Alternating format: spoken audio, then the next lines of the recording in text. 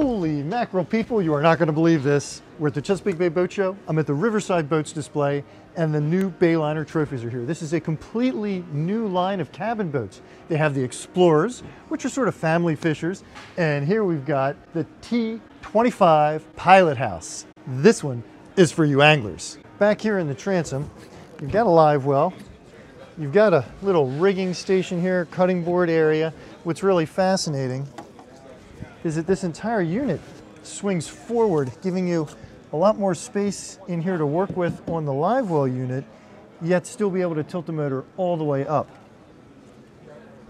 We've got a set of fish boxes in the deck, right there. Stowage and access in the center. Underneath the gunwale, of course, you have racks. You got 4 gunnel holders. What's really interesting here is Bayliner went the extra mile. They put in a stainless steel tow rail. The cabin has a really crafty design. You've got the seating here, but you pull the barrel lock down low, slide this forward. You can reverse the seat back and drop in a table. In the lower cabin, naturally, you've got a V berth with stowage underneath. Cushions aren't in here right now, but of course you'll get them. What's really interesting is there's actually a completely separate head compartment. One thing I really like is this super deep walk around that Bayliner gives you.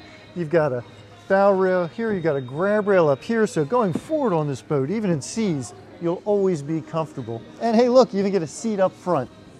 Well, people, Bayliner is back in the cabin boat game, and obviously at a boat show like this, we can't look at every little detail of the boat. We certainly can't take it for a sea trial, but if you're looking for a fishing boat and you want a cabin, that is something you will want to do.